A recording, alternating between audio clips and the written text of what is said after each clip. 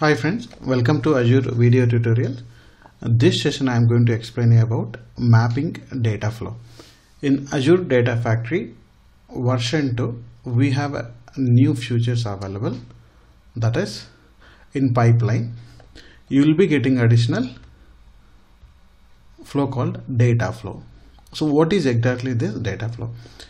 In Azure, earlier we need to develop any ETL transformations. Like if you want to develop anything, we need to write a code, so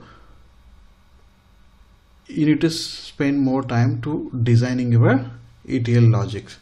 So here they are providing in data flow GUI based, wizard based, step-by-step process. You can load the data from source to target, any source to any target. In pipeline, that data flow option is available in new version. Earlier it was available as a developer preview version. Now it is available full-fledged version. You can create data flows and we can reuse those data flows. So I'm going to create a new pipeline here. Okay.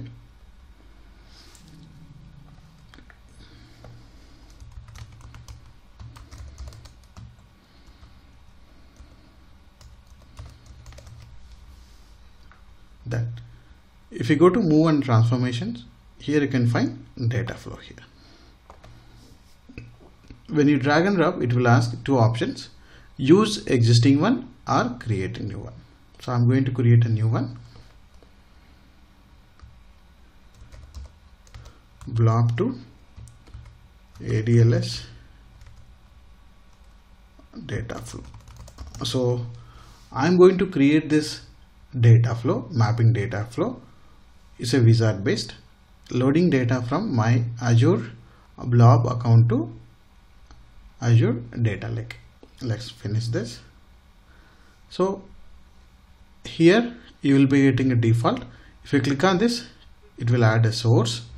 These are source parameters. You need to select the source. Source means I have a Azure blob account. There I have one file.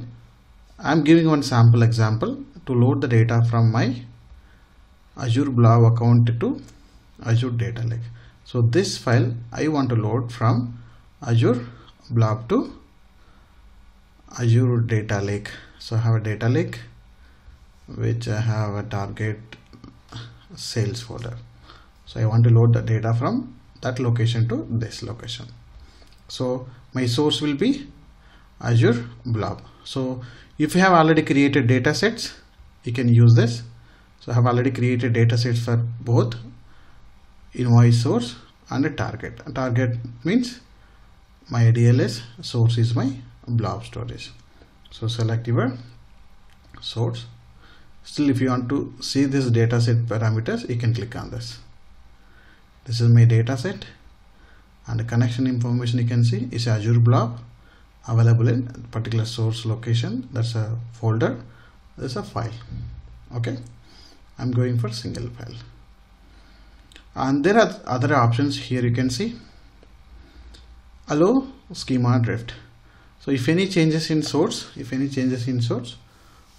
like source feed, column changes or adding new columns, if you select this, default it will be considered and it will sync to your target, and the data type, default data type will be considered as string.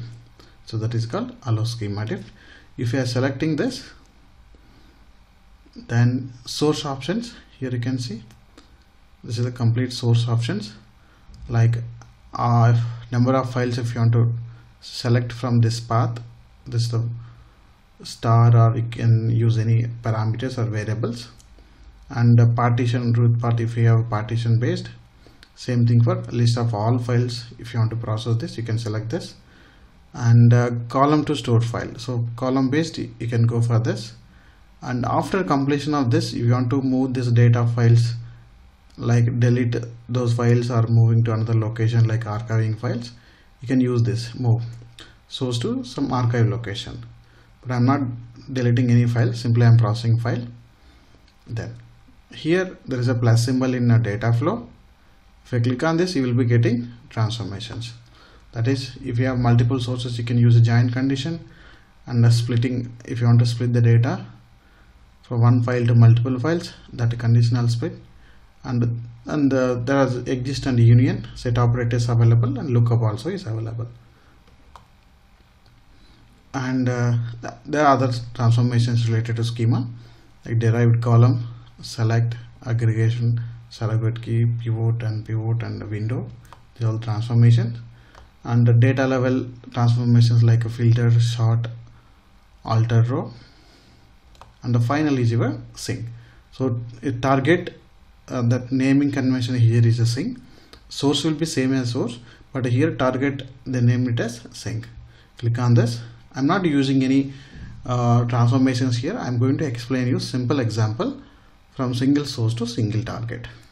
So later I will explain you all these transformations, how to use is all the transformations. Okay, let's start with the sample example. So source details I have already given.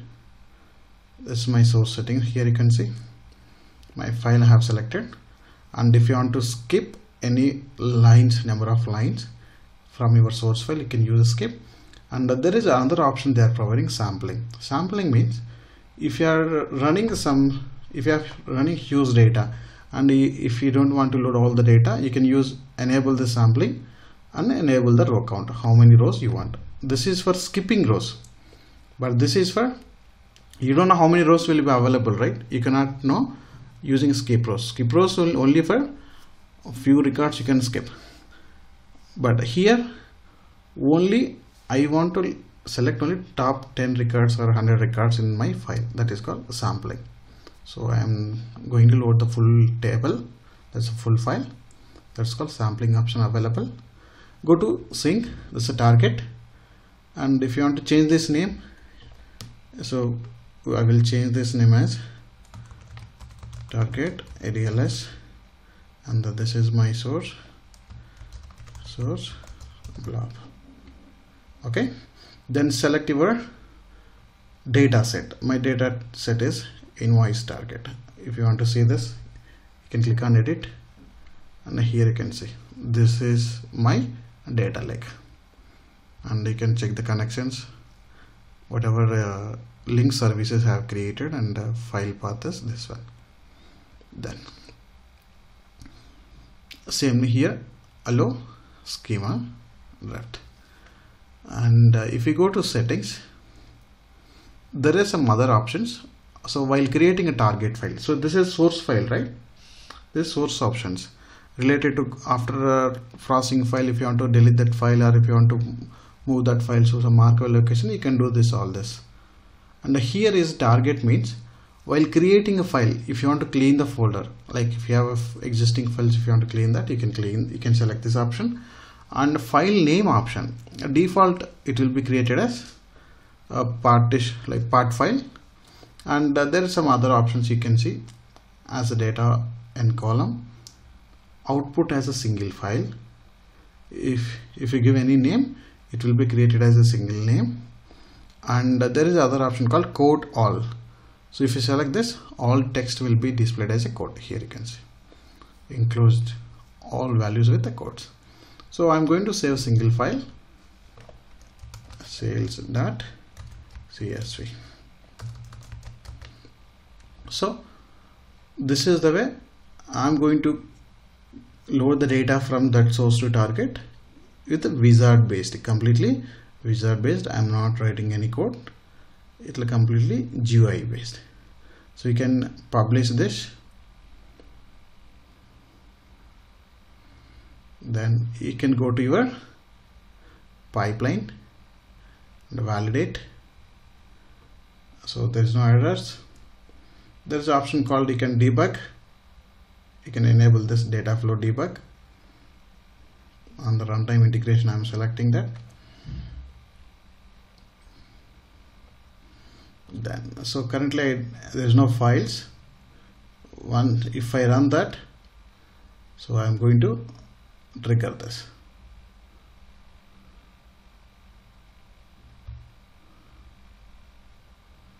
So I'm running this pipeline, and here you can see the status, this pipeline, and it is in progress. And actions, here you can see the JSON action. Okay, and here you can see the view active debug sessions. Any sessions are running. This is my pipeline and this is my session ID. So this is running. Then you can go to here, you can refresh. It will take a few more minutes because I'm using a trial version, so that capacity and everything will be less.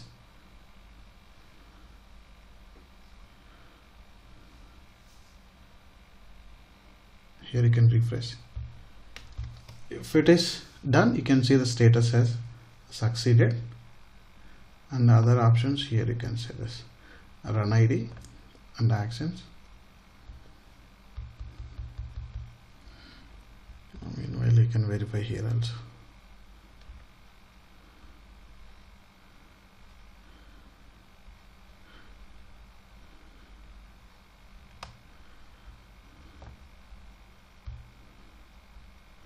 So it is taking more time to debug all this. Let's see here, running your pipeline a minute ago. This is all the alerts you can see.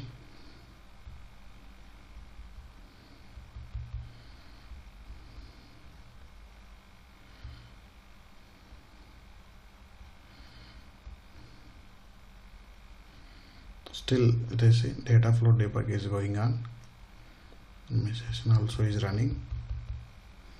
So first time when we are doing debug, it will automatically take more time to validate all source and target objects and data, whatever data sets and link services, and that too I'm using a trial version, so obviously you can expect.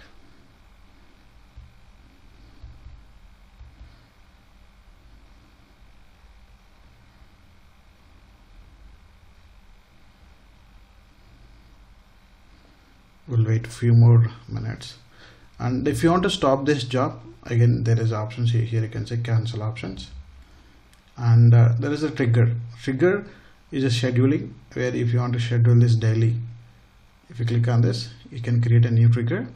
All triggers will be available in this trigger. Okay, there's a tab here, triggers, and connections, whatever you have a source and targets, there's a link services. It's taking more time.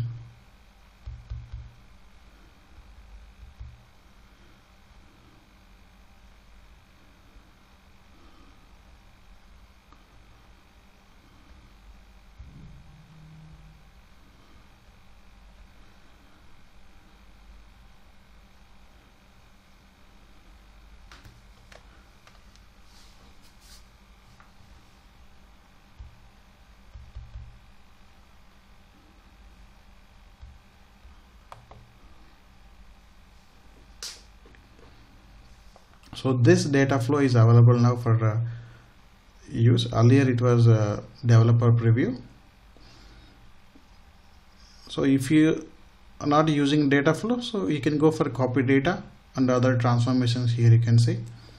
So copy data is same as your data flow, but you have to copy both the source and targets there. Okay, and other transformations you have to use manually. So this is all the other manual transformations. Here you can see lookup, variable, validation, store procedure, wait, web, and this Azure functions which is they are providing.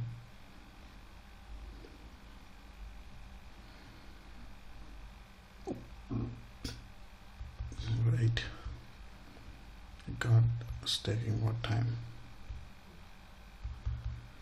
Does this. So now here you can see the cluster is ready. Now it will start running, because when we enable this debug now, it will take more time initially. Let's see this.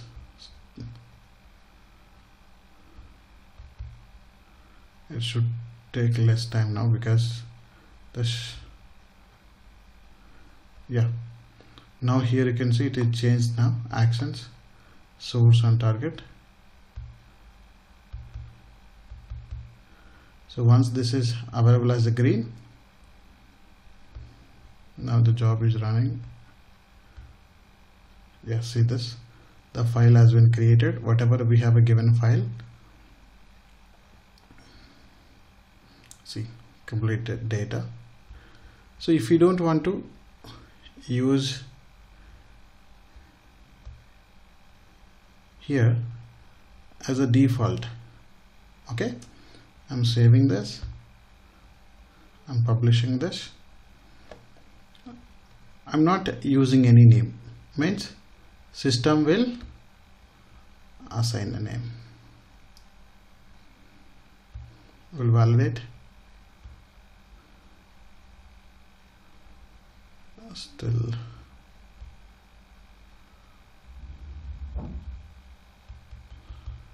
yeah, previous job succeeded. Now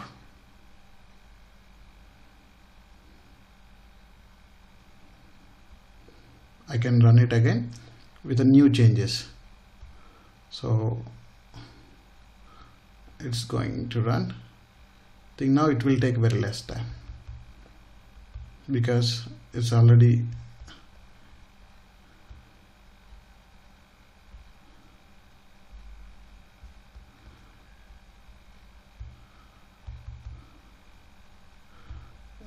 seconds, 20 seconds. See, the part file has been created. So earlier, initially when we develop this, when we need to enable this data flow debug, so it will validate all the source and targets. Then after that, it is ready for execution. Now I have executed. Now we can go for creating a trigger. So you can trigger now, or you can create a new trigger, and you can select that schedule timing, daily, and you can select the end date, and every month, every week, every day, like this. You can go for create a schedule. So I will show later this. So like this we can go for using data flow in Azure Data Factory. So earlier it is not available for, now it is available. You can start using this data flow instead of creating manually all this source and targets. So directly it will be used without code. This is called data flow. So all data flows will be available here, whatever you have created, and the pipelines and data sets. So this is the way we can go for creating data flows in Azure Data Factory version 2. So thank you for watching my videos. Please subscribe my channel to get more videos and updates on my channel. Thank you very much.